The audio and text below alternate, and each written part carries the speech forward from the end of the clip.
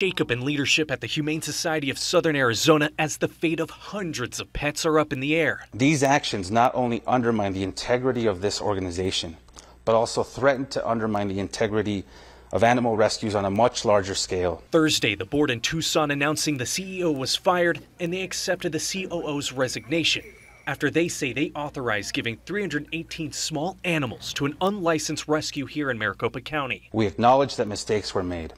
We are committed to rectifying these mistakes, regaining the community's trust. This incident began over the summer when the San Diego Humane Society reached out to the HSSA, who agreed to take in the animals in August on the premise these animals would be adopted out. We transported hamsters, guinea pigs, rabbits, and rats. Nina Thompson with the San Diego Humane Society tells us they began getting concerned in September when they heard no updates on how these animals they sent were doing. You would think that if more than 300 pets came into a community, there would be some sort of social media or communication or adoption profiles available of these pets, but nothing, there was nothing. The HSSA board began their own investigation in September. They found the CEO gave the animals to a private group in Maricopa County without consulting the board. HSSA was able to contact the Valley Group and get 64 of the animals back, but were told the other 254 animals were adopted out. And we're also told that there was no records of where they went. We reached out to the group here in the Valley to try and figure out where these animals went, but we kept getting their voicemail.